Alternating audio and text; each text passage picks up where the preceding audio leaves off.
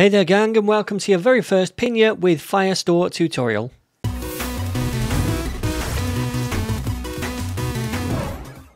Alright then gang, so in this course you're going to learn how to use Pinia, which is a state management solution for Nuxt and Vue, alongside Firestore, which is a real-time hosted database provided by Firebase. And to demonstrate how these two things can work together, we'll be making a simple habit tracker application where you can add new habits and you can see those appear in real time on the page. You can also delete them, which updates the app in real time too. And finally, you can complete habits each day by clicking on this checkbox. And when you do that, you're going to see your streak for that day, for that habit, increase by 1. So the overall idea of this app is to list all of your habits you want to implement, and then you can check them off each day as you complete them and just increase your streak as you go. If you miss a day for a habit though, the streak for that habit is going to reset the next time you complete it. So then all of the state in this application is managed using a Pinia store, and it's persisted in a Firestore database. So if I refresh the page, I still see all the same up-to-date data. The way this works under the hood is that every time we perform some kind of action which updates the state of the application locally, like adding a new habit or completing a habit, we do two things. First, we update the state within the Pinia store, which causes the UI to update in any components which consume that store state. And second, we persist those state changes to the Firestore database as well, so that the next time we load the application, we get that up-to-date fresh data. Now, before you start, I want to make one thing clear. This is not a beginner Nuxt course, or really a beginner Pinia course, or even a beginner Firebase course. Ideally, you should already know the basics of at least Nuxt and Pinia, and I will be assuming those foundations in the rest of this series. Now, if you want to learn Nuxt and Pinia from the ground up, I have a Nuxt crash course you can take, and also a Pinia crash course as well.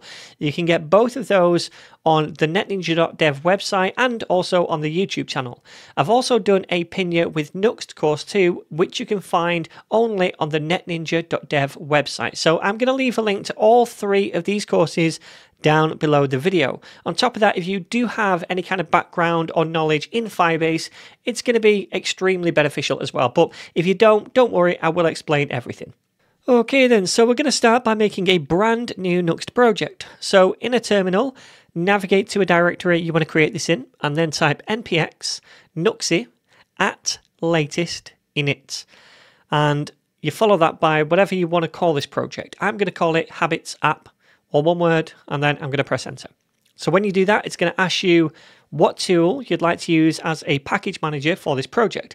Now, I've had several issues when I use npm with Nuxt and Pinia together. So I always use yarn to install all my dependencies instead. So I'll select yarn and hit enter. All right, cool. So now that's finished, I'm going to cd into that new directory, habits app. And then I'm going to open this up in Visual Studio Code by typing code, then a full stop, then enter. And we have that right now over here. So let me say yes, click that off, and I'm just going to zoom in a little bit. All right then, so this is now the Nuxt starter project. So it comes with a little bit of setup and this root component right here. So what I'd like to do is, first of all, just install Tailwind, because I'll be using Tailwind classes just to style our components later. So let's open up a terminal, and we're going to do this by saying yarn and then add, then it's a dev dependency, and then we'll say at nuxt.js / tailwind css. And then we just need to press enter to install this.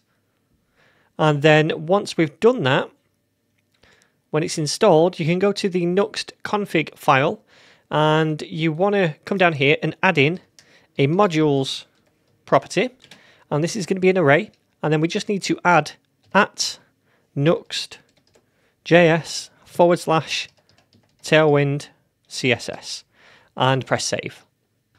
Alright then, so next up I'd like to create a couple of components and a page with some templates, just so they're all ready for later when we hook up our Pinia store and Firestore. So let's create a new folder over here, first of all, called components, and this is where any kind of drop-in components are going to live. Inside here I'm going to create a new file, and this one will be for a form to add a new habit, so we'll call it habitform.view, and we'll also create another component, and this will be for listing the habits, so we'll call this habit list.view. All right, so let's now just copy from my course files over here, by the way, which I've left a link to down below. I'm going to paste in the habit form first of all, and I'll go through these in a second, but then I'm going to grab my habit view and, habit list file and paste that in. Okay, so let's have a look at these. We have the habit form, and it's just a form with this handle submit function to handle the submit event, and we apply some Tailwind classes to it. Now we have one input right here, and that is the input to add a new habit. And we have a V model set up, and it's linked to this thing right here, this ref called name. So we're tracking what a user types into this input field. Type is text, then a placeholder, and again some Tailwind classes. Then we have a button to submit the form with some classes, and that's all it is in the template. So we have this ref right here, the name of the habit we want to add, and then this is what we're doing at the moment when we submit the form. It's an asynchronous function, but there's nothing asynchronous in here at the moment. That will come later. All we're doing is checking if the name has a value after we trim off the white space, and then we're logging that to the console.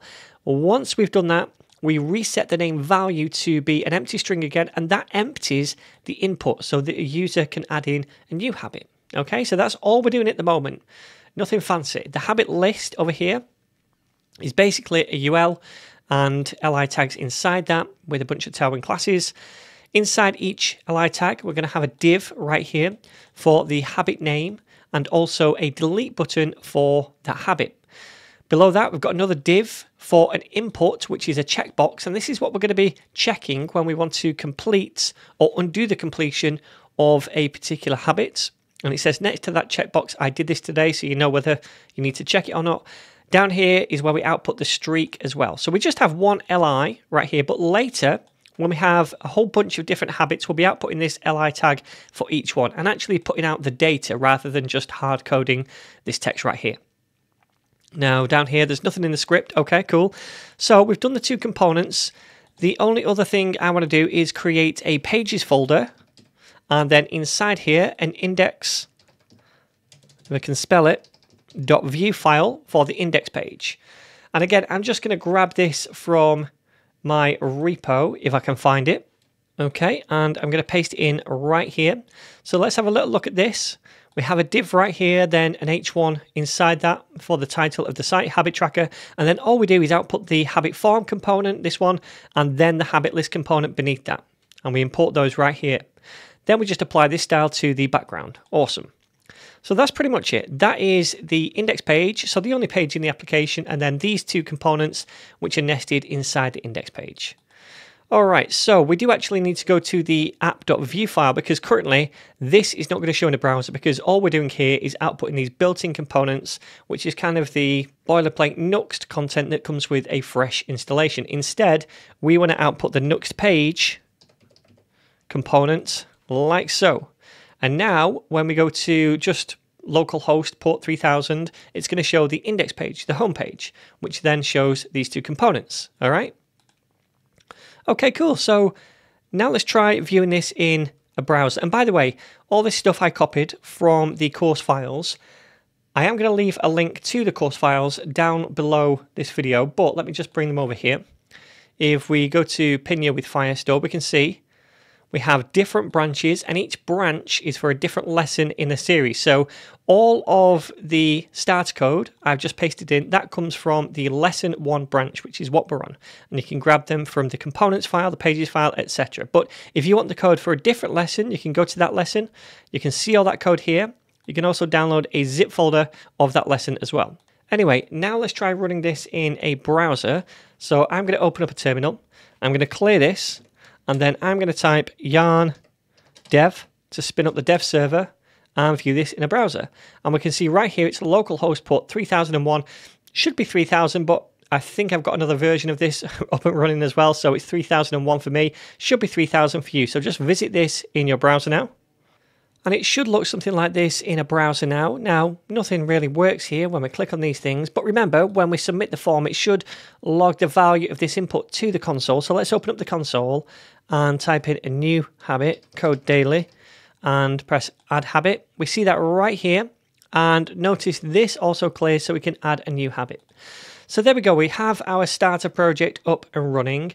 And now in the next lesson, we're going to set up Firebase to work with this application.